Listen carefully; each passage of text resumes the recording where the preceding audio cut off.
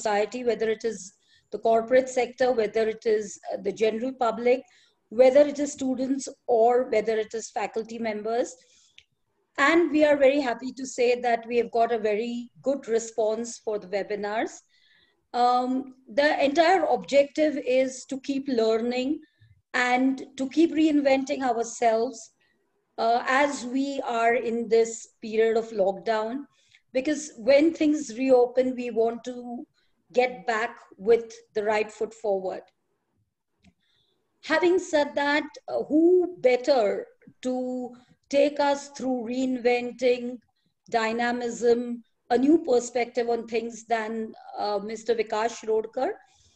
Mr. Vikas Shirodkar is a fellow of the IIM Calcutta and has served more than 34 years in various capacities in the HR field and is a very reputed and recognized name in HR. Having retired from General Motors, he has set up his own firm called Basil Consultancy with a couple of other people and has been successfully running training programs through it.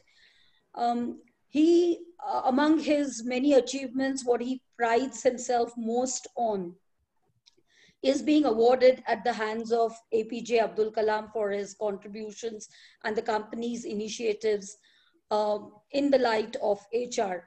So without taking much more of your time, I welcome Mr. Vikas Shirodkar and welcome all of you for this very, very interesting webinar.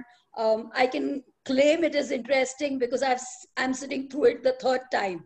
Okay, and for a teacher to listen the third time to anything, it has to be more than interesting. It has to be engaging. And I hand it over to Vikas. Let us all sit back and enjoy the afternoon.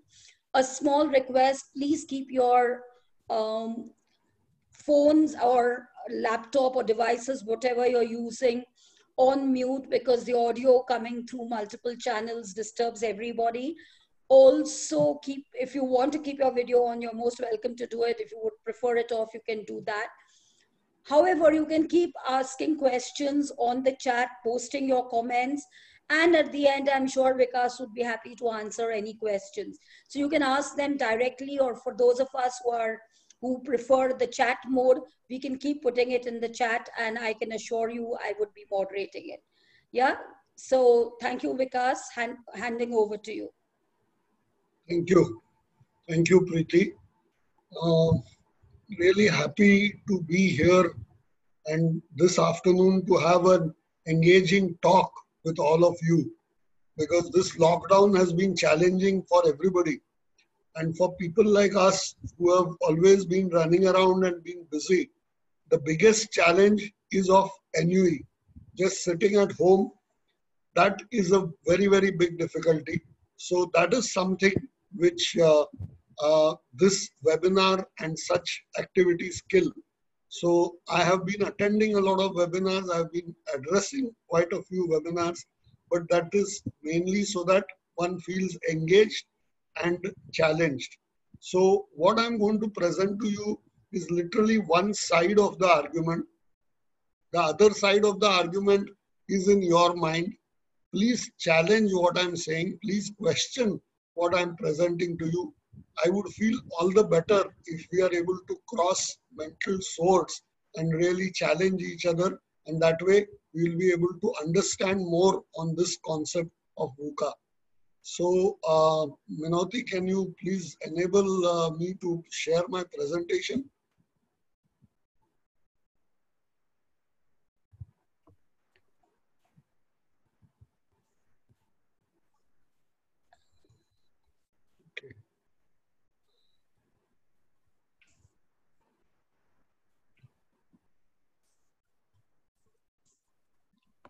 So can you people see the first slide? Okay, great. So I'm going to talk to you. I'm just trying to go into the slideshow mode. Yes, I'm going to talk to you about VUCA, a new perspective. VUCA is a word which has been around for a fairly long period of time. It was after the Cold War that the sort of armed forces people came up with this concept of VUCA. VUCA stands for volatile, uncertain, complex, and ambiguous world. Indeed, how can we not say that it is volatile, it is very uncertain, it is very complex, and it is ambiguous. But what I'm going to do today is really tell you a little different perspective of VUCA. Because if you just think it is volatile, uncertain, complex, and ambiguous, then that becomes very scary. You really don't know how you are going to move forward. So we are going to have a new perspective on this VUCA. So that is what will be the talk. Just want to mention before I go ahead that this presentation is made for you, and I'm more than happy to share it with you. On the last slide, my email ID is there. Please write it down and write me an email, and I will share the presentation with you. I will not allow Minoti or Preeti to share it with you au gratis. Utna effort to aapko lena padega ki write a small email to me, and I am more than ready to share it with you. So my family knows that I have put a lot of stock on humor, and hence I'm beginning with this slide. This is Peanuts cartoon where Lucy is asking Charlie Brown, what surprises you the most about this coronavirus? And Charlie Brown replies that it has done what no woman has been able to do. It has cancelled all the sports, it has shut down all the bars and kept the men at home. Really, from the time I sort of started going to college and started going, I think it is the first time that 70 odd days I have been at home. I don't know what my wife has to say about that, but it has been a totally different life. And that is all thanks to Corona. This COVID virus is something which has really shaken us up. To explain the concept to you, I want to remind you of the story of the Sleeping Beauty. When a child was born to the king and queen, who later on became the Sleeping Beauty, when the small child was born, the queen arranged a baby shower and she invited all the fairies who were there in that kingdom. She invited 12 fairies and all of them reached for the baby shower. And they all blessed the baby. Somebody blessed her with beauty, somebody blessed her with love, somebody blessed her with happiness, somebody blessed her with peace. But what had happened was that there was one 13th fairy which the queen had not invited, because her whole character, her whole demeanor was supposed to be of a very tough lady. She was not a very nice person, and hence the queen had thought, keep her out of it. But this fairy obviously gate crashed into the party. For that baby shower, she landed up over there and she gave a curse to the small baby. Instead of a blessing, she gave a curse and she said that you will die very early. Everybody was shocked. Everybody was very, very unhappy. So when they were unhappy, everybody was stunned. That time, the 12th fairy, who had not yet given her blessing, said that no, she will not die, but she will be in hibernation. She will be asleep for a fairly long period of time. So that's how the Sleeping Beauty story is, and I'm sure all of us have read it as children, so I'm not going to tell you that story.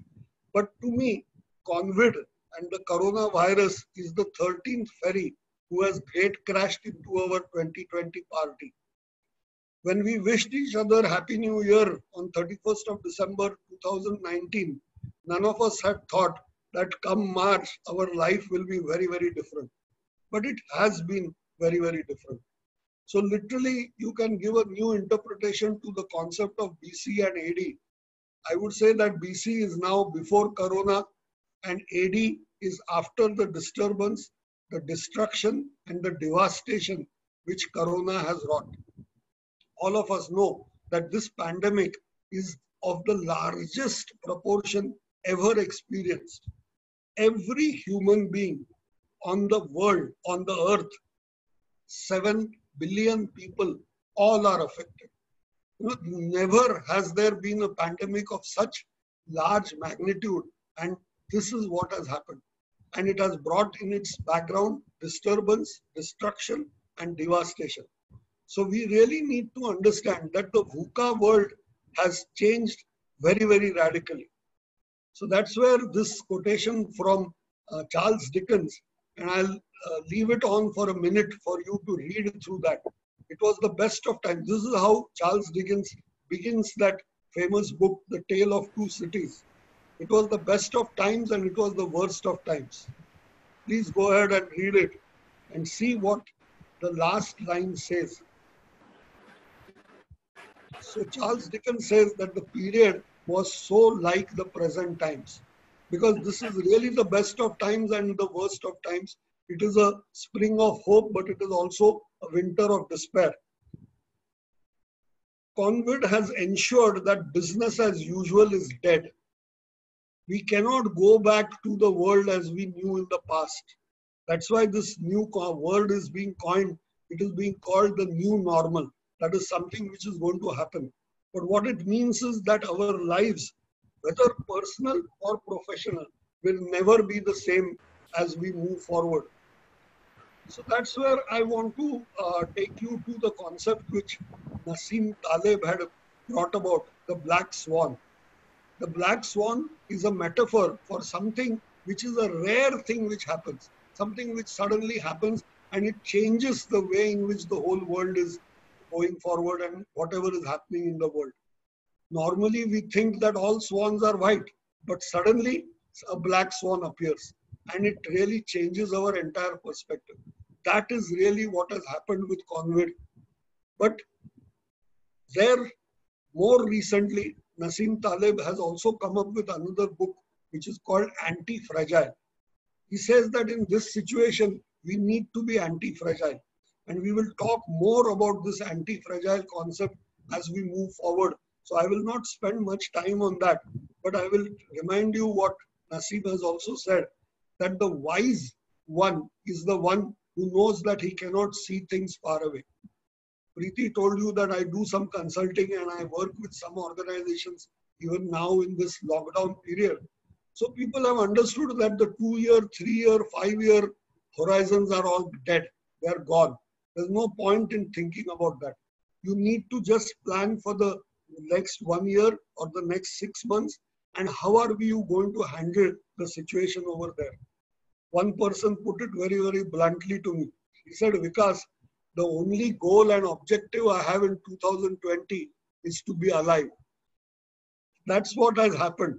People are not worrying about the business because business we can get and do later. But just now we need to be safe and we need to be healthy. So that is what has happened, which is something which has drastically changed us. And so this word does apply, VUCA word. It's volatile, it's uncertain, it's complex, and it is ambiguous. Who can deny that? But as I told you, this was a perspective of in the 1987, which the army had come about. But there is a new version of VUCA. I think it tallies with the new normal because we need to move out of this situation and do something better. So what is the new VUCA?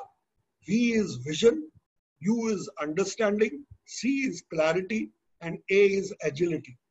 So we will spend a little time on understanding each of these elements, vision, understanding, clarity, and agility. And I will try to tell you each of these illustrated with stories so that you will not get bored. I'm sure you will enjoy. That is why possibly Preeti is hearing this presentation for the third time. So what is this new VUCA? Firstly, it is thought about by Bob Johansson, who's from the Institute of the Future. And what he says is V for vision. Keep the big picture in front of you. U, understanding. What is understanding? Create security for people so that they can get on with their jobs. That's what we need to think about. C for clarity. Clarity and focus. And A for agility, because you will have to face change and do things very, very differently. So this is the new VUCA. So before we get on to the concept of vision, I want to first ask, what is your thinking? What do you think? How important is vision? I'll request here Minoti to launch the poll first question, which is vision important for success in an organization or even in our own lives? And how important is it? So Minoti, can you please launch and ask people to vote, and we will look at that result and then we will move forward.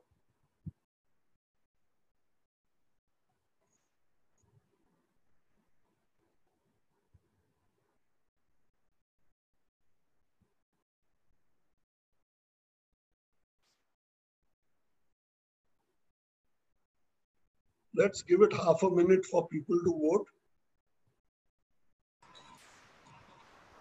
And tell me when you're ready with the result and then we'll move on. Sure.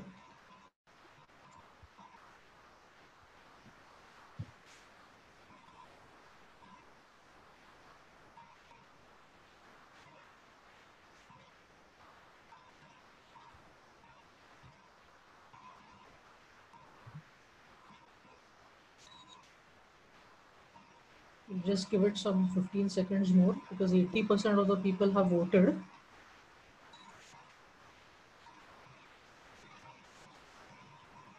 It's okay, Minoti. You can show the result. We are looking for indicators and directions. Sure. You don't need to wait for everybody to vote. Okay. So I'm ending the poll and I'm sharing the results with you.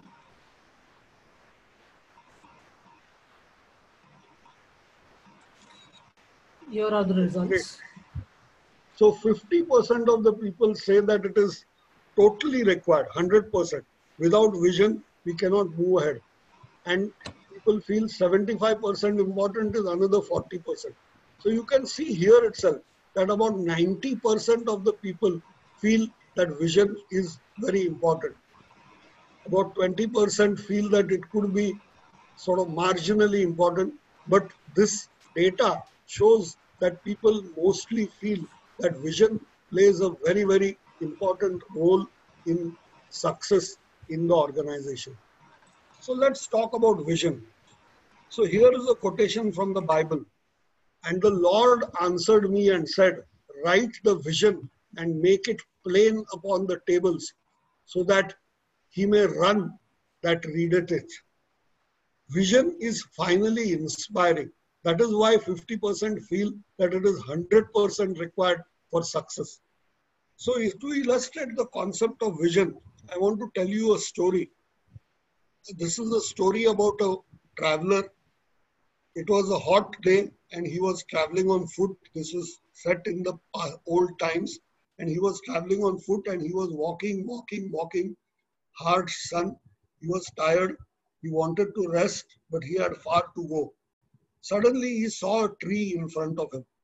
And he thought that why not I rest under this tree and take a little rest and have some water and eat some food. That would be nice. So he sat under the tree. When he sat under the tree, he thought to himself, oh, I wish there was some cold water available.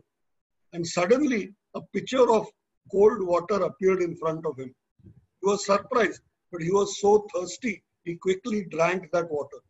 And after drinking the water, his thirst is satiated. He thought, I wish there was some hot, nice food available. Suddenly a fully well laid out meal appeared in front of him and he started eating that food. Having finished his thirst and having had food, he thought that he would like to rest. But आजू बाजू में पत्थर थे, जमीन थी. So he thought, I wish there was a lovely bed on which I could rest my head and my back. Suddenly a bed appeared. You know how human beings are. Their wants are never ended. So after the bed appeared and he lay down on the bed, the next thought he had was, I wish there were some two nice, good-looking ladies who were pressing my feet and two other ladies who were fanning me as I take my rest. Suddenly, four ladies appeared over there who started pressing his feet, who started fanning him. How was all this happening? Because he was sitting and sleeping under the Kalpa Vriksha. So he fell into a slumber with all that. And as he was sleeping, he suddenly thought, oh, I'm in so much of happiness and peace, but I hope suddenly a lion does not come and eat me up. And since it was the Kalpa Vruksha, what happened? Immediately a lion came and ate him up and gobbled him up. So this Kalpa Vruksha or Kalpa Taru as it is called, or Kalpa Droma, this is there in the Hindu tradition. This story is told in the Hindu tradition, in the Jain tradition, also in the Buddhist tradition. And what can we learn from this? He had everything, but he lost his mind. He caught up in a deluge of emotions. Positivity turned to negativity. His negative emotions created havoc because the lion appeared through that. So what it means to me is that vision is important, but we have to remain positive. Just as in the present time, COVID is bad, but we have to be positive. Even when COVID is there and a lot of things are troubling you, you are sitting at home, you may not be getting the food that you desire, you may not be able to go to the restaurants that you want or go out and see movies. Remember, everything is not cancelled. The sun is not cancelled, the spring is not cancelled, our relationships with our family are not cancelled, love is not cancelled, reading is not cancelled, devotion is not cancelled, music is available, imagination is there, kindness you can always show to everybody, and conversations can be there. Hope is not cancelled at all. So for vision, I want to say that keep a positive vision and think about how you will be able to come out of it with a positive hope. So with this, let's go to the second point, which is understanding. And to begin to talk about understanding, I want to request Minauti to launch the second poll, which is, in your opinion, what is the most important reason why understanding is necessary? Is it for better team working? Is it for gaining acceptance of ourselves and others? Is it for smooth functioning? Or is it for better decision making? It may be difficult for you. You may think that all of them apply, but still try to think which is the most important one according to you. And please vote for that. Let's see what results come out from the vote of. And please, it would be nice if everybody votes. Let's have a little more voting. The first vote might have been difficult because it is a little new thing, but I hope we will have more percentage of voting than the first one this time around.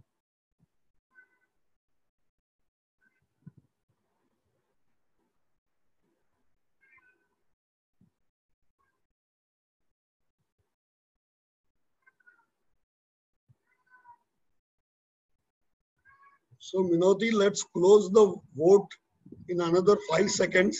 Let me begin the countdown. We'll close it at 0. So 5, 4, 3, 2, 1. And let's close the poll and see the results. Okay, great. So better decision making, 66% of the people feel that understanding is important for better decision making and implementation. 30% feel for smooth functioning and operation. Gaining acceptance, 20%, and nearly 20% say team working. I purposely, thank you Minauti, thank you very much. I purposely chose these 4 alternatives because really if you think about it, all 4 of them are important for understanding. So for understanding, my story for you comes from Norman Vincent Peale. I don't know how many of you have heard this name of Norman Vincent Peale. He was the person who wrote the book, The Power of Positive Thinking. And one day, he was a very well-known speaker, very respected person in the America, and he used to give public talks. So one day, he was going to give a public talk. He entered the hall. The hall was full of hundreds of people. And as he walked down the aisle and went up to the stage, he went to the stage and asked everybody, "It's nice to see all of you here, but my question to you is, do you have any problem? or are you very happy? So what would happen? Obviously, everybody raised their hand. He said, if you have a problem, raise your hand. Everybody who was in the hall raised their hand. So then he asked the second question. Do you want a solution to your problem?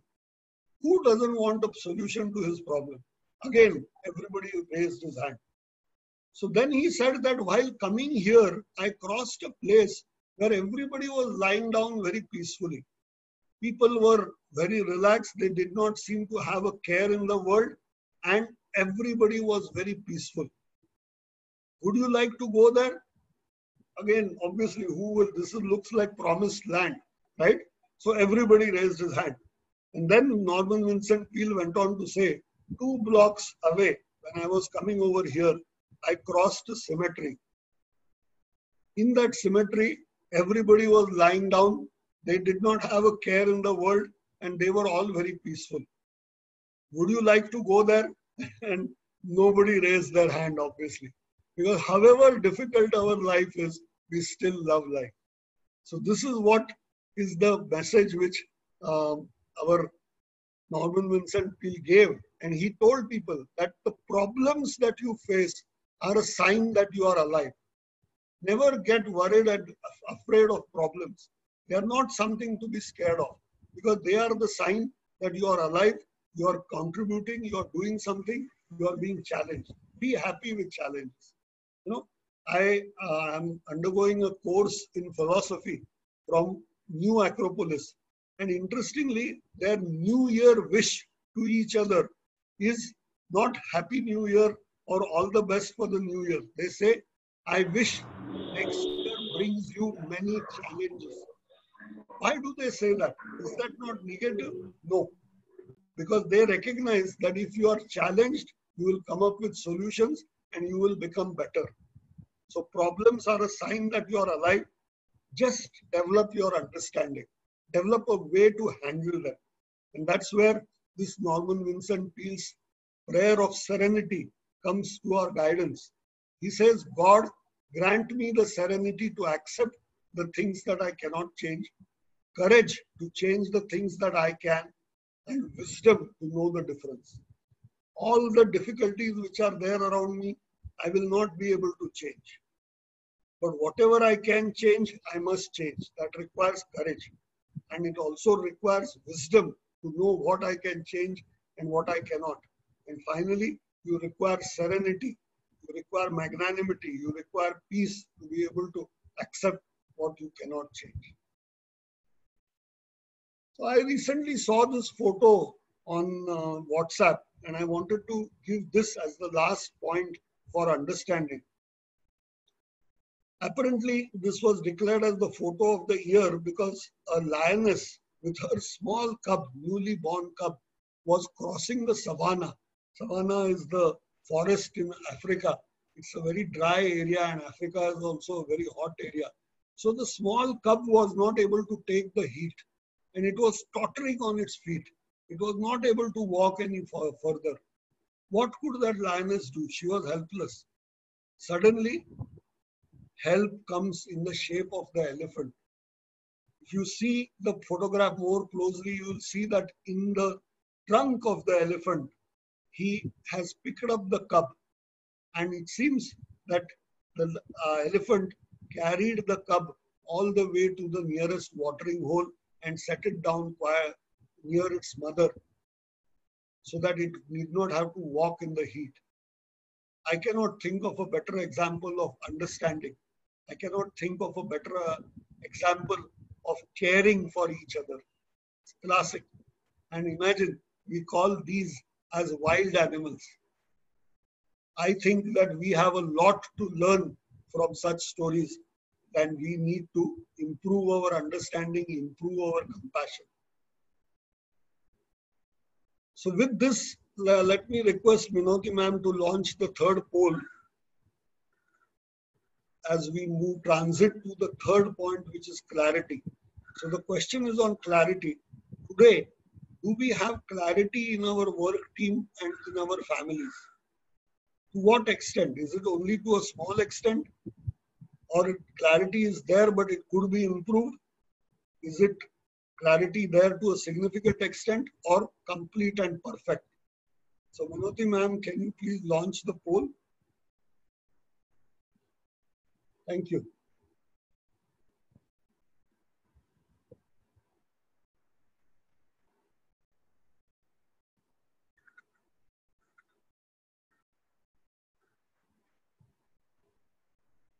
I hope people are voting. Let us really see how people think of this importance of clarity.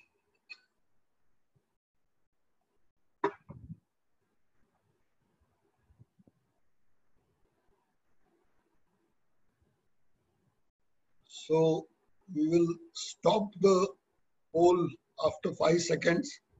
So I'll begin the countdown. 5, 4, 3, 2, 1 and 0. So can we have the results, Minoti ma'am? Thank you. It is there, but it could be improved. That's what majority of our people are saying. It is there. There is understanding, but it could be improved. So, sorry, the clarity. It is there, but clarity could be improved. Yes, everything is not always clear. And that is really the joy. As you go forward, you learn a little bit more and move forward. So 54% feel that it could be improved. 38% feel that it is there to a significant extent. I would feel that they are the lucky ones. The most lucky ones are obviously the 5% who have said it is complete and perfect.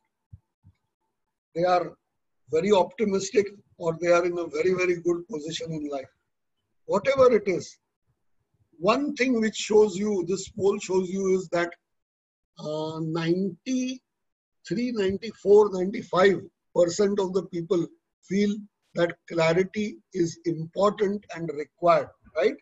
54 plus 38 plus 5% people feel that clarity is required.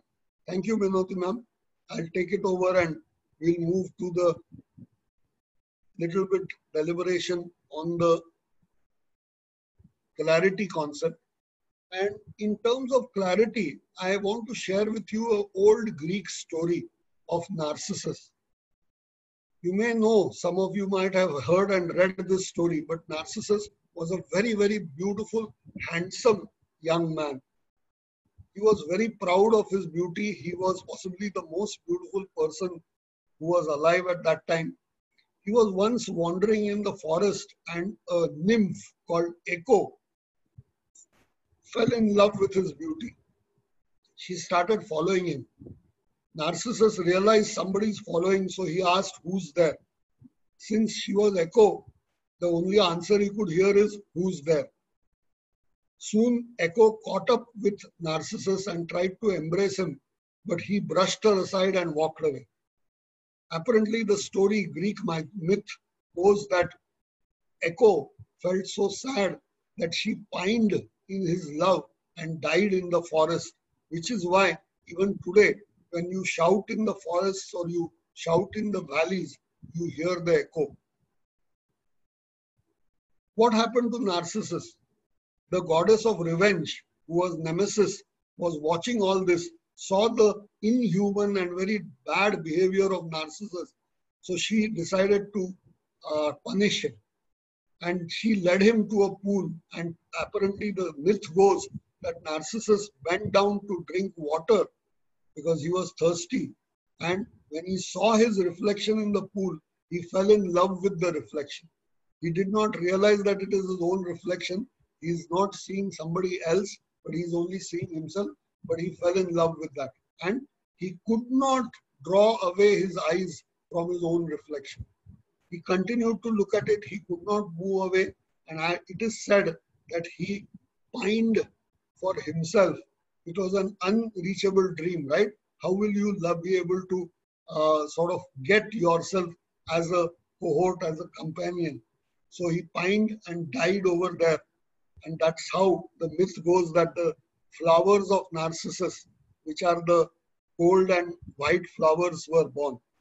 This is a myth, but it basically teaches us about clarity, teaches us that we need to understand what is mine and what is there outside in the world. We should not confuse the two, because otherwise we will nowhere and we may actually die like Narcissus. The other story I want to share with you on clarity is of Tenali Ramakrishna. Some of you may have read and heard about Tenali. Tenali was like Birbal of the south. King Vikramaditya had Ashtadiggas in his kingdom, in his sort of palace, and these were 8 courtiers who were known to be very, very smart, very, very intelligent. And Tenali was one amongst them. It was the practice in those times that kings, neighboring kings, would throw a challenge. Vikramaditya was a very well-known king. So suddenly, one day, somebody from Vellore came to his place, Vikramaditya's court, and said that I have a challenge for you. Please identify who's the prince of Vellore. Along with him, there were 5 very similar looking children, and they said that you have to identify who amongst these 5 is the prince of Vellore. So the Vikramaditya turned to his courtiers and said, what are your suggestions? So one of the persons said, since he's a prince, he must have been seen earlier by somebody or the other. So let's find out from people which one is the prince. So the man who was accompanying the 5 children who had come from Vellore said that no, this child has never appeared in the public, so nobody has seen him earlier. Somebody else said, let's look at his palms, because there will be a royal fortune line on his palm. He was obviously a believer in palmistry. But again, the man said, no, you cannot touch him or you cannot look. Only by looking at that person, you need to identify. Somebody else said, let's ask him to talk. He will have a royal demeanor. Once we interview him one-on-one, we'll be able to identify the prince. Again, they were told, no, you have to only identify him by seeing. So Tenali Ram said, ask somebody from the court to go inside the kitchen and get something for the children to eat. So children को क्या देंगे? तो अंदर जाके कोई एक लड्डू की थाली लेके आया. And when the laddu thali was brought, one laddu was given to each of the children. 4 of them accepted the laddu and started eating very happily. The 5th one just went on looking at that laddu. No reaction from him at all. And Tenali said that he is the prince. Why? Because he knows how to give. Being from the royal family, he knows how to give, but he does not know how to receive. So that's how Tenali solved this conundrum with clarity of thinking. Clarity of what to do and what not to do will actually give you away in terms of who you are and how you can solve issues. So we all need to develop clarity. This was another recent thing which I saw on WhatsApp. There was this watermelon seller who was selling watermelons, and he had this board, 1 watermelon for $3, and 3 are available for $10. So an MBA like you and me, you know what is MBA, right? MBA is mediocre but arrogant. MBA, mediocre but arrogant. We are all very arrogant as MBA. So this guy thought, let me say, not anybody else, me. I wanted to teach that watermelon fellow a lesson. So I went up to him and I said, give me 1 watermelon. He gave me 1, paid him $3. Give me a second one. Second one, another $3. Third one, another $3. And then while turning to go, I thought I must tell that fellow how foolish he is. So I turned around and told the shopkeeper, look, you don't know business. I bought 3 watermelons, but I paid you only $9. Your sign says $10 are required. So the man just smiled and he said, you know what? You are the 100th person who has come to teach me and tell me. And in that process, he has bought 3 watermelons when he wanted only 1. So who's the better businessman? Who has more clarity in thinking? Obviously, it was the watermelon seller and not the MBA like me. So with this, we come to the last element of VUCA, which is agility. So here, again, I will request Minoti ma'am to launch the poll. Is agility required in today's times? Not required. It is good to have, but not must have. Would help to a large extent, or most essential. Please vote. Let us see what people think about agility.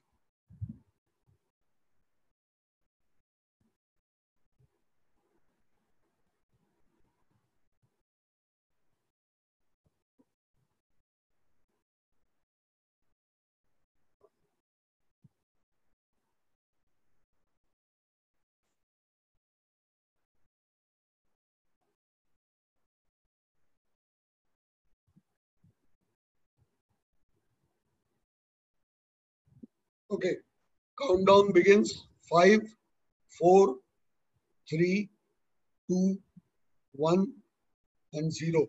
Minoti ma'am, can we have the results?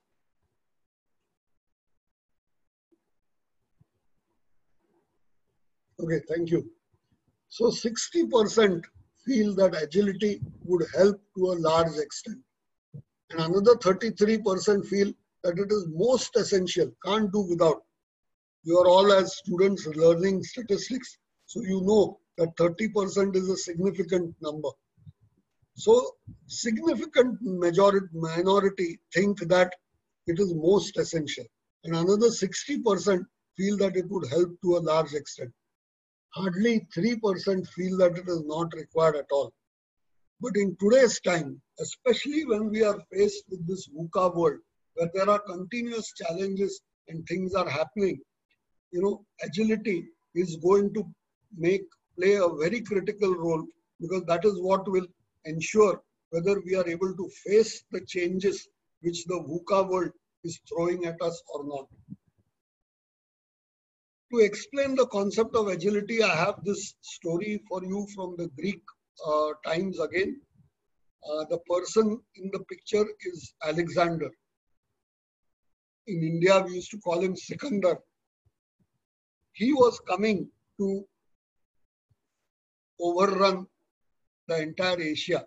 He had started from Greece. He was coming forward, and he came to a city of Phrygian Greeks, and he found that there was a bullock cart tied at the door, the main entrance to the city, and it was tied with what was called the Gordian knot, because that city name was Gordia. Apparently, there was a oracle had told that whoever comes first through the city walls should be made the king. And a bullock cart driver came in a bullock cart, and he was made king of Gordia. Since he became king because of the bullock cart, he had tied that bullock cart over there. And so that nobody should take away his luck, he had tied it with the Gordian knot. It was such a complex knot that many people had tried to unravel it, but it could not be unraveled. It was said by the oracles of Delphi that whoever unravels, whoever opens the Gordian knot will rule Asia. Alexander had actually started on this campaign. He wanted to rule Asia. He wanted to overrun Asia. And he was faced with this challenge. He was faced with this oracle that he needs to open the Gordian's knot, and then only he can rule Asia. Obviously, Alexander knew that many people before him had tried to unravel the knot, and they had not succeeded, which is why the knot was still there. What did he do? He took out his sword and cut the knot into 2 pieces. As soon as he cut the rope, obviously the knot opened. And really, if you look at history, Alexander nearly ruled Asia. He came right up to India, and it was only our Porus who pushed him back. And then because of health reasons, Alexander died in Asia Minor. Otherwise, he would have ruled the entire Asia. But the story I'm telling you of this Gordian knot is because the intractable problems require a different thinking, which is what is brought to us by agility. The second story I want to tell you about agility is the Yudhishthir Yaksha Samvad.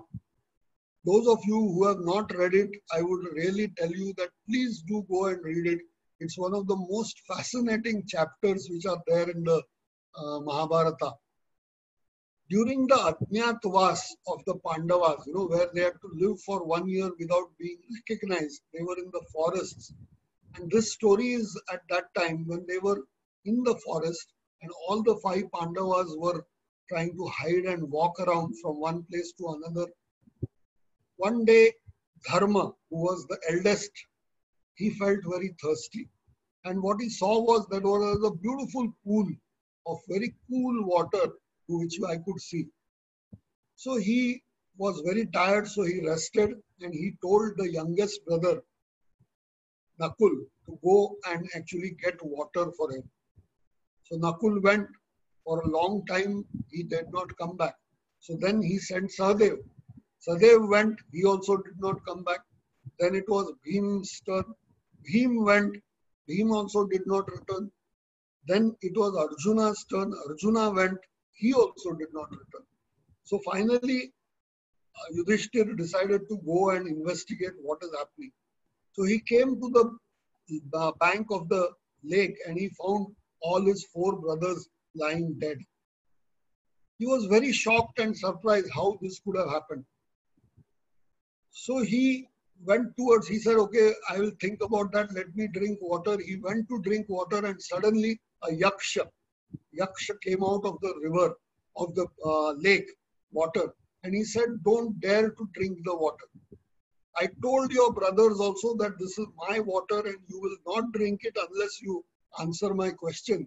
But they tried to drink it without answering my question and that's why they are dead. So Yudhishthir, being Dharmaraj, he was also known as Dharmaraj, he told the Yaksha that I will not encroach on your rights. This is your water. I will fulfill your conditions. Ask me your questions. Whatever I can answer, I will answer. But without that, without your satisfaction, I will not drink the water.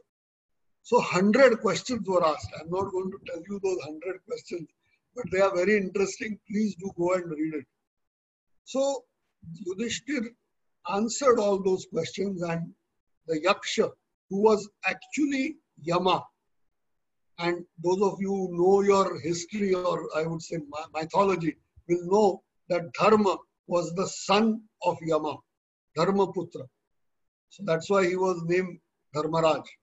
So his own father was standing in front of him and he had answered all the questions. So Dharma said, okay, since you have answered all my questions, I will give you one boon. Your 4 brothers are lying dead. I will let you revive one of them. You ask for one person's life and I will revive it. So Dharmaraj thought for a while and then said that please revive Sahadev. So Yama was very surprised. He said, look, you are now going to go into battle. Mahabharata shuru hone wala hai. So you should have asked for Bhim. You should have asked for Arjuna, who is the best Yodha of that time. Instead of that, you are asking for Sahadev. Why are you asking for Sahadev? So Dharmaraj gave the answer which really typifies him as a Dharmaraj and shows the clarity of thinking, which is the point we are talking. Yudhishthir said that I have asked for Sahadev because I have 2 mothers. The first 3 Pandavas were born to Kunti, and Sahadev and Nukul were born to a second mother, which was Madri. So he said, Kunti ka ek putra to zinda hai. The other mother should also have one child alive, which is why I asked for Sahadev. So the Yaksha was Dharma, our Yama was so happy with his answer that he revived all the 4 brothers and said, I allow you, all the 4 of them, to be born again and let them live their life. So that is the story which is of this Yaksha Samvad. But what I want to emphasize in terms of agility, what can we learn? Both Alexander as well as Yudhishthir showed great confidence in the face of challenge. They had great observation and listening. Alexander understood that I have to see that the knot is open. I don't have to unravel it. I can open it in whichever way. Listening, Dharmaraj listened to everything that the Yaksha said, full of hope and positivity. They never let go. They never felt that there is no solution. They were solution oriented, and they were people who believed in meaningful dialogue. So that is what is the importance of agility in today's times. And this is the lessons which you can learn from these two stories. Agility enables success to change. Because of the VUCA world, remember, things are going to change continuously.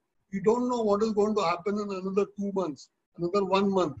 Tomorrow, what Mr. Modi will come on television and announce. We don't know what Mr. Uddhav Thackeray will do. So we will require agility to get success through change. So to end this agility part, I want to show you this thing which I received recently of Ratan Tata. Very nice words. He says, experts are predicting a huge downfall of the economy due to the corona. I do not know how much, I don't know much about these experts, but I know for sure that they do not know anything about the value of human motivation and determined efforts. Human motivation and determined efforts can overcome the biggest of the challenges. So Ratan Tata says, don't believe in the experts, because the experts told us that after the Second World War, Japan khatam ho jayega. It will not survive. But Japan rose and gave a challenge to America in terms of its economy. Israel, when Israel was formed, experts said all around, surrounded by Muslim countries, Israel will not survive. But Israel not only survived, they are actually flowering. They are doing very well. Aerodynamically, the bumblebee should not be able to fly. Experts say that its size of the body compared to the strength of its wings is disproportionate.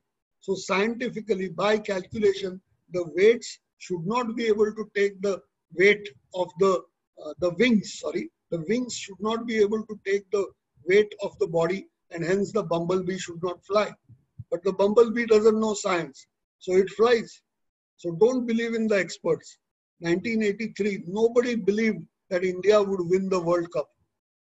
Wilma Rudolph, she was born with a defect in her leg when she was born. And the doctors said that she will not be able to walk. Her mother told her that you will walk. She believed her mother, and she won 4 gold medals at the track events in the Olympics. So don't believe the experts. Arunima Sinha, my personal favorite example, a multiple amputee with a broken backbone climbed the Everest. Not only climbed the Everest, she has climbed the highest peaks of all the 5 continents in the world. So don't believe the experts. Have your own clarity, have your own agility, have your own vision, have your own understanding. And if you have a good vision, if you have an understanding, if you have clarity, and if you have agility, you will do well. All the pictures on this slide are people whom you can recognize very easily. None of them were born with a silver spoon in their mouth. Yeah?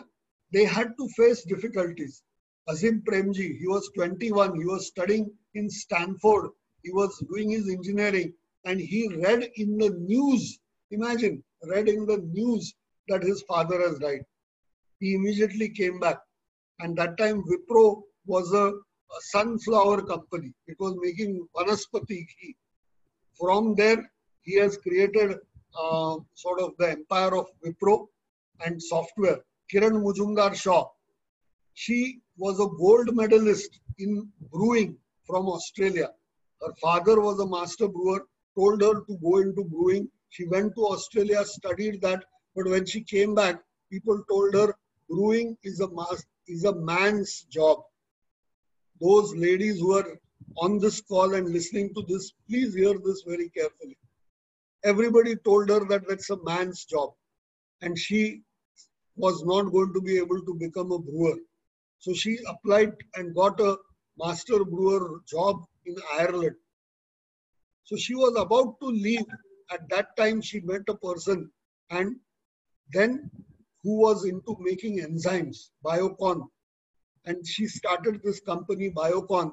And Biocon on the first day when it opened on the bourses, it clocked $1 billion market cap. And she owns 70% of the company. Yeah? Narayan Murthy, Karsan Patel, I don't need to tell you the stories of each of these. And Cyrus Poonawalla. Again, all these people are people who have let their performance speak volumes. And the perfume of their performance has gone far beyond their job. Can we raise our game to that level? Can we do something better? Really do something by which we are able to make a lasting impression on the world. So my last two slides, what will you be?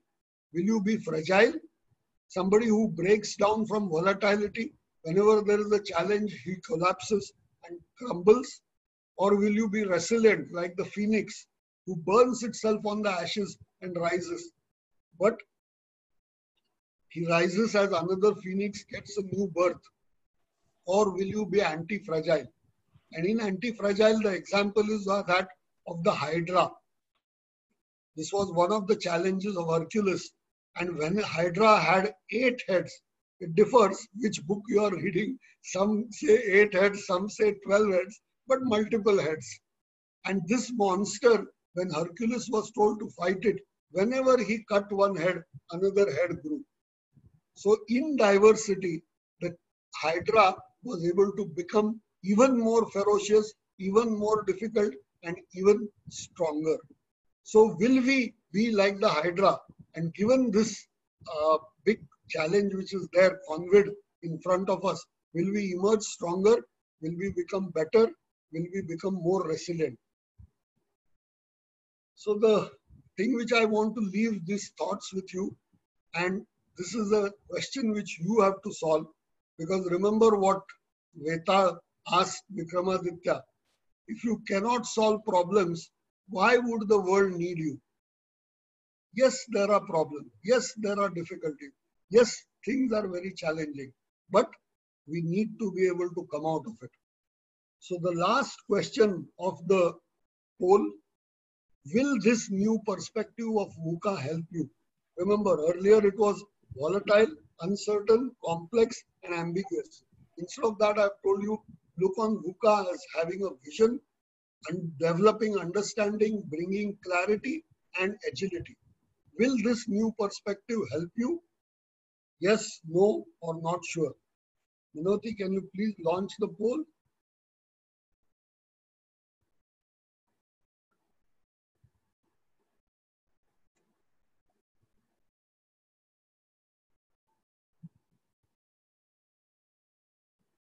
Okay, 5, 4,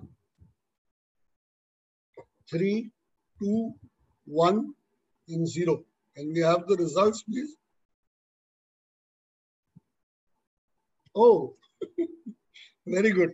Everybody feels that yes, this will help. I'm so happy. You have made me feel very good because my time has been well spent. And I want to thank you from the bottom of my heart for this vote of confidence.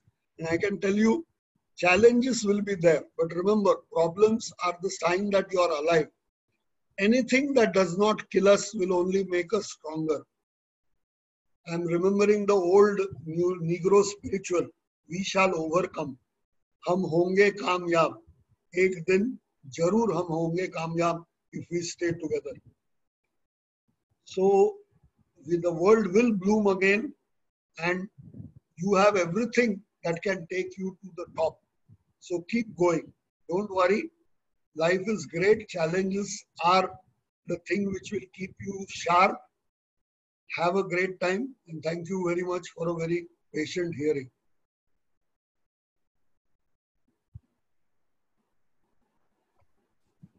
Thank you I very said my much. email ID is here. In case anybody wants to write it down and write to me, I'll send you the presentation. Thank you very much, Vikas, for that interesting presentation. We are getting feedback on the chat as well about how people have really enjoyed the session. Anybody who has any questions, anything they would like to ask, as I told you earlier, Vikas is an HR expert, so, and a very, very senior person in the industry. So any of your doubts, any of your concerns that you would like to share or ask, please feel free to do so. Either you can unmute yourself and ask a question directly. If not, if you would rather type it out, Minoti and I are here to moderate it for you. So anybody who has any questions.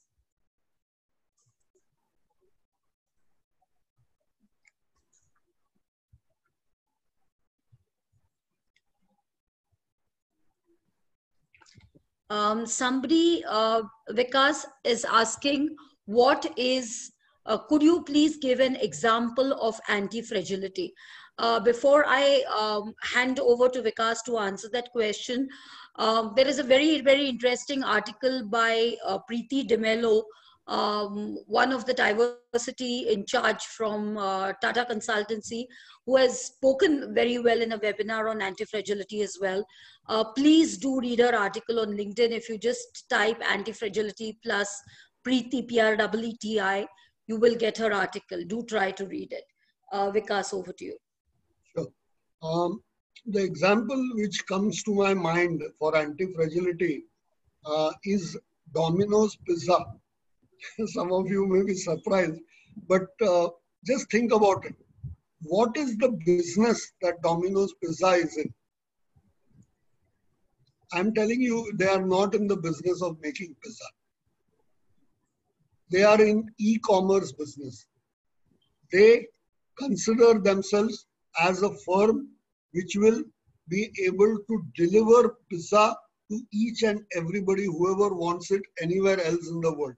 So they think of themselves as a logistics company. So this is an example of anti-fragility, where you redefine your model, or think about Uber Eats, or think about what is happening today. Uber is it's a company which is basically into cabs, right? Car service. Why should they get into Eats? So whenever you redefine, whenever you are faced with challenges and you redefine your business model and do things very, very differently, that is what is anti-fragile. One very old example, mere time ka hai, forgive me for that, but one very fantastic example in the past is when first the Xerox machines started in India. Okay? When Xerox machines started, you may be surprised, but the Xerox machines were the size of literally a dining table. They were big machines. They were very heavy. They were very complex. And they were very expensive. So Xerox realized that try as much as you can. They were not able to get people to buy it. So what did they do? They decided that they will put a free machine, Siemens. I worked for Siemens in Worli. So they came to our office in Worli and said, we are giving you a free machine. So what is the revenue model? As many copies, there is a counter inside, as many copies as you take, we will charge you based on that. Once a month, our man will come, look at how many copies you have taken, and we will charge you for so many copies taken. Don't buy the machine. Don't pay us for the machine. Obviously, in the per copy rate, they will be charging depreciation and everything of the machine. वो फुकट का धंधा थोड़ी कर रहे, right? So this is anti-fragility. Another very beautiful example of today which is coming up is Rolls-Royce. Rolls-Royce, everybody, we know them for cars, right?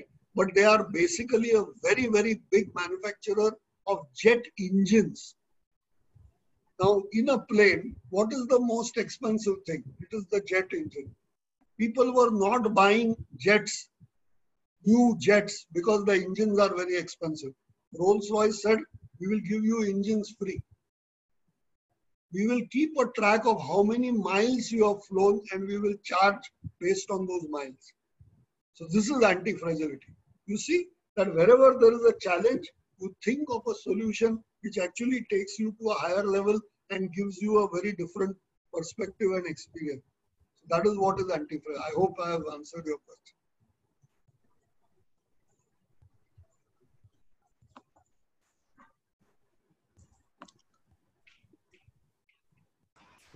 Any other questions, anybody?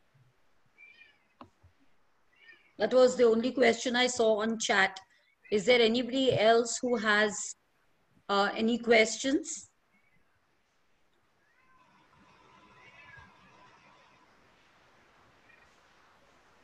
When there are no questions, there can be two ways to interpret it.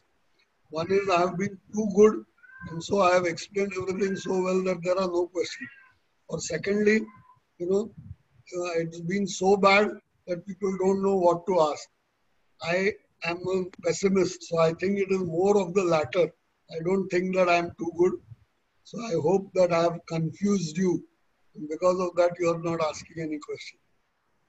But the poll has revealed otherwise. The poll has said that all of us are going to apply. Most of us agree with whatever you've redefined as VUCA. And I can see that also from the feedback on the chat. Yes, so if there are no more sessions, I would like to make an, there are no more questions. I would like to make an announcement and then close the session. The announcement is that we are running a webinar for students on how to keep your digital footprint in a manner that is effective, so that you really don't rub the corporate members the wrong way even before you get into the industry. Right, this is based on the feedback of the industry, our own observations in teaching, and our own interactions with the industry. So people who are there, you can always tell your friends, any students, any teachers on the group, I can see a few. You are most welcome to tell your students. So that session would be tomorrow at 11 in the morning. Also on the 24th, we are doing a general open session on communicating more effectively in writing. And that would be open for corporate houses, for academicians and students. So please do keep looking on for the announcements. If you have enjoyed Vikas Shirodkar's session, Leena Barshikar has invited him to speak on leadership on Saturday, the 26th, is it? Whatever is the Saturday of that week, in the evening. So that 27th. Okay, 27th. It's Saturday, the 27th. So that announcement will be circulated. Do keep joining us. Do keep writing. And okay, there is somebody just as we are about to sign off who's asking, how has the VUCA approach changed the role of the leader in COVID-19 times? Okay. See, the COVID times are a very big challenge for everybody. It was something which nobody had experienced. Same way leaders had also not experienced. So they were also not prepared for the types of challenges which will happen. But how that role has changed, I think one very major thing, whichever companies I work with, whichever managers I talk to, whichever people I interact with, what they say, 2 or 3 things have become very, very important. One is the trust factor. Trust between the employee and the organization and the manager as a representative of the organization. That was something which we were not too much worried about. We were meeting once in a while. We were able to have a chat, have a cup of coffee. Kuch thoda zyada up down ho gaya to bhi hum sambhal lete the. But now in remote, because of COVID, the trust factor has become very, very critical. This is especially true because of work from home. When do I worry कि यार वो घर पे है तो कुछ काम कर रहा है या सिर्फ बच्चे को दूध पिला रहा है? These are really questions which some of the managers are asking. And organizations have to teach them how to trust the employee and not go into those areas. So one is trust. The second one which sort of role has changed significantly is a word which I used in the middle, which is compassion, right? Compassion is something doing the right thing, which is right for everybody. I did not mention it because it makes me a little emotional, but just think about compassion in the way of how society at large has treated the migrant labor. No organization can survive without the temporary and the casual and the sort of, apprentices and those sort of people. They were the migrant labor. And as soon as there was a problem, we have sort of not looked after their interests at all. So that is something which has caused this migration. And now, if suppose tomorrow Modi says that I take responsibility, open all your companies, we won't be able to manufacture because all our migrant labor has gone away and we have to wait for them to come back. So compassion is something which is being taught in the post-COVID times. We have to be far more compassionate in all our dealings, whether it is with the milkman, whether it is with the security, or whether it is with my employee. So I think trust, compassion, and third thing which I will say is that manager as a harbinger of hope. As leaders, as seniors, just as घर में जो बड़े बूढ़े हैं उन्होंने ताकत दिखानी है, वैसे ही in organizations managers have to spread positivity and hope. That is the other thing which, so these are all soft aspects which have come up. It's no longer performance pay, it is no longer command and control, it is more of carrying people together through trust, compassion and providing hope.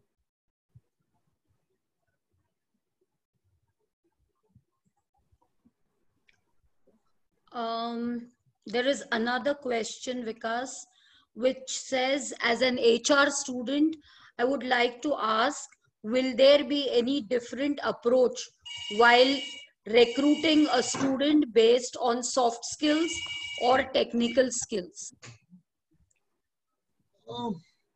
See, firstly, I am sorry to be a prophet of doom. You may kill me or hate me for this.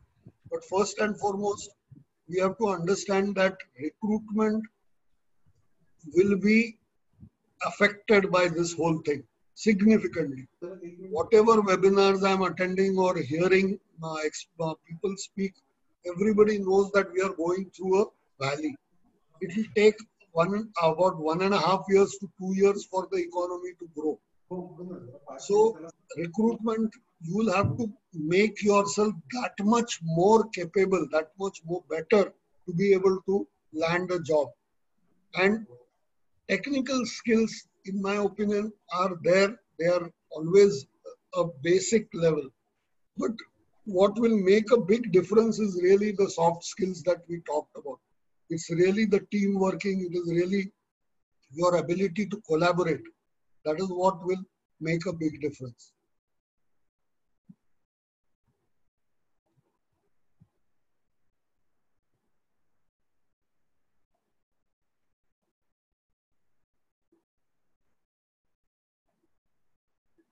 Are there any other questions?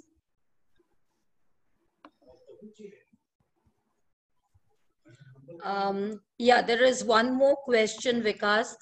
Are HR departments of different organizations ready to accept experienced professionals from an altogether different industry? If yes, will they be open to train this candidate who is experienced but a fresher for that particular industry? Do you want me to repeat the question? No, I heard the question, but I have a clarificatory thing. For which, is it for any function or is it for recruitment into HR? That is what I want to ask. No, looks like for any function. Okay. See, fundamentally, organizations and industry understands that a person who's coming out of an MBA school is not a finished product. They need to be groomed, they need to be trained, they need to be prepared to start contributing. So training is a given. You take any good organization which recruits people, they do give training to the people. So I don't think that is a problem. The issue is more from the experienced people in terms of their own fitment. See, unfortunately, I have been an HR person for 34 years and I have done a lot of recruitment. What I have found is that the experienced people come with a different expectation. They themselves come with a chip on their shoulder saying, I have worked as a shop floor supervisor or I have worked as XYZ for 2 years before doing an MBA. So my 2 years experience should be counted. Please understand that as experienced people, we should be ready to also join at that trainee level, join at the first floor, learn the ropes and then grow within. How that my experience will help me is because I have 2 years earlier experience, I will be able to hit the road running. I'll be able to contribute faster. I'll be able to prove my value better. But I don't think organizations hesitate to take experienced people except for the fact that they expect a higher salary or a higher grade or a higher position based on experience which is not yet proven. Once it is proven, why will organization not give you that opportunity and move you faster? Vikas, there is one more question. How is the VUCA perspective going to help industries post the COVID-19 pandemic? Okay, so basically this was what I was basically trying to talk about. If you look at the earlier perspective, volatile, uncertain, complex and ambiguous, all the 4 words are scary. You don't know what to do. You know, complex hai, ambiguous hai, main kahan jaun, kya karu? You know, this is what the earlier VUCA world was.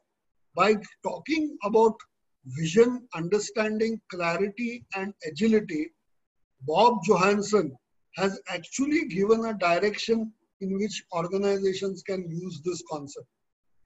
So most good companies have vision, have a written down vision. But unfortunately, many companies I've seen, it lies on the wall like this painting behind. Or it is there on a table of the manager. No, vision has to enter the heart of the employee. It has to guide the behavior of the employee. No? So they will have action to propagate the vision, to see that everybody understands, everybody operates from the vision. Understanding the customer is most important. Today, tomorrow, you will not be able to visit the customer so often as you used to do in the past. How do I gather better consumer intelligence and customer knowledge by remaining behind my screen? Organizations will have to think about that. You know? So these are the ways in which VUCA will help, because if they practice this new perspective, it is a very positive oriented thing which will really give them better results. That's my faith. Agility. Now, there is so much of change happening all around. Unless you are agile, you will be left behind altogether. You will not know what happened at all. So the continuous learning is something which the employees also have to do and the organizations also have to do.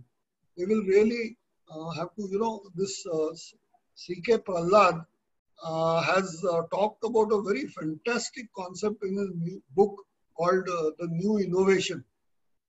It's a very, very short but very beautiful thought. He says N equal to 1 and R equal to G. N equal to 1 and R equal to G. What does it mean? That means you have to think of every employee or every interest group or every customer or every sort of supplier or every vendor as one. He's the world to you. You have to look after him as though he's the only person. N is equal to 1. Those of you who have read and studied statistics, I don't have to explain N is equal to 1, right? The world is 1. You have to think of him as the entire world. And what is R equal to G? Resources are global. Today in the VUCA world, one advantage is you can pick up a phone and get the best of the technology from Japan, China, Taiwan, Korea, anywhere, right? Resources are global. Teams are working together like that. There are collaboration teams, whether you take Google or you take Microsoft. Their collaboration teams are working all over the globe, but they are working seamlessly.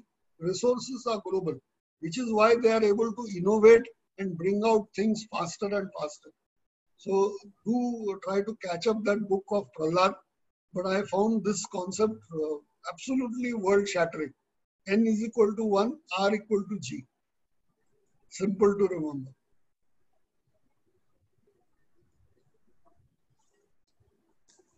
Any other questions?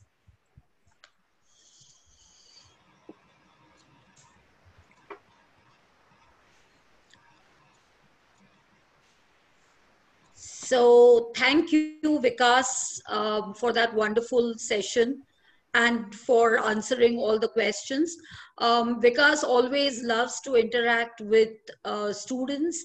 He is very, very fond of academics and academicians. So anybody who wants to reach out to him can do so by writing him an email. Thank you, Minoti, for all the back-end work in coordinating, managing, hosting, and making this possible. So thank you on behalf of KBS to the entire audience who has been present here. I'm sure that the takeaways are going to be useful for us in our journey ahead. So thank you, stay safe, have a great day ahead. Thank you, Preeti. Thank you, Minoti.